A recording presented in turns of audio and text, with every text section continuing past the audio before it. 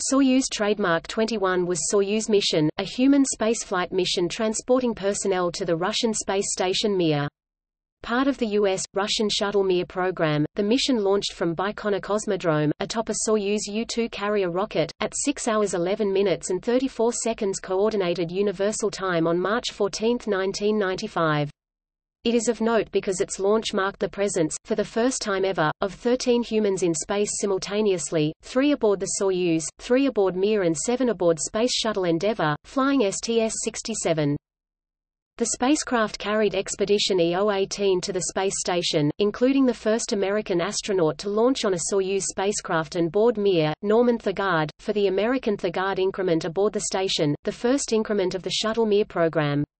The 3 crew members it launched were relieved by Space Shuttle Atlantis during STS-71, when they were replaced by Expedition EO-19.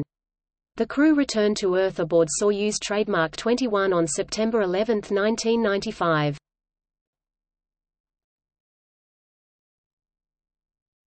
Topic: Crew.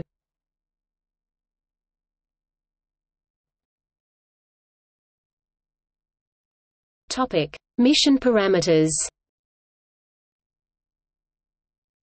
Mass 7,150 kilograms. Perigee 201 kilometers. Apogee 247 kilometers. Inclination 51.65 degrees. Period 88. 7 minutes. First Mir docking, March 16, 1995, 7 hours 45 minutes and 26 seconds Coordinated Universal Time. First Mir undocking, July 4, 1995, 10:55 Coordinated Universal Time. Second Mir docking, July 4, 1995, 11:39 Coordinated Universal Time.